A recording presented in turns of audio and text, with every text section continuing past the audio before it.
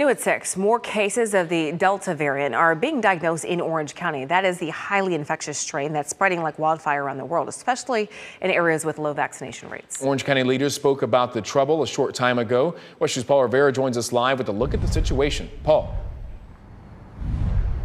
Good evening to you both. So we just found out that the number of variant cases for the Delta variant in Orange County have now gone up to 23, and that one person is suspected to have died from the Delta variant. They use the word suspected because they still have to investigate further on that case. The press conference today from Orange County officials largely focused on the COVID variant.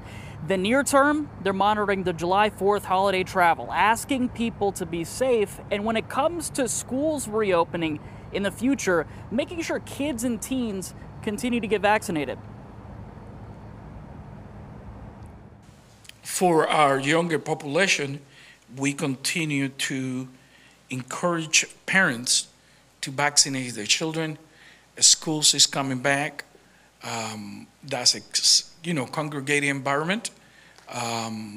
We have no mask mandate in our county, and we have variants that are more infectious and more aggressive.